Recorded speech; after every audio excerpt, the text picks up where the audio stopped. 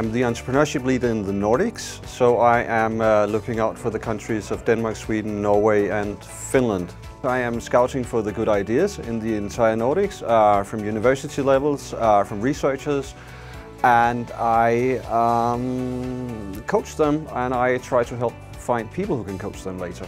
A guy called, a professor called Christian Hertz, what he has done is he has developed a way to make concrete, which is 4 times as strong as today. Now that sounds really, really boring, but concrete is the second most emitter of carbon dioxide in the world, the production of concrete.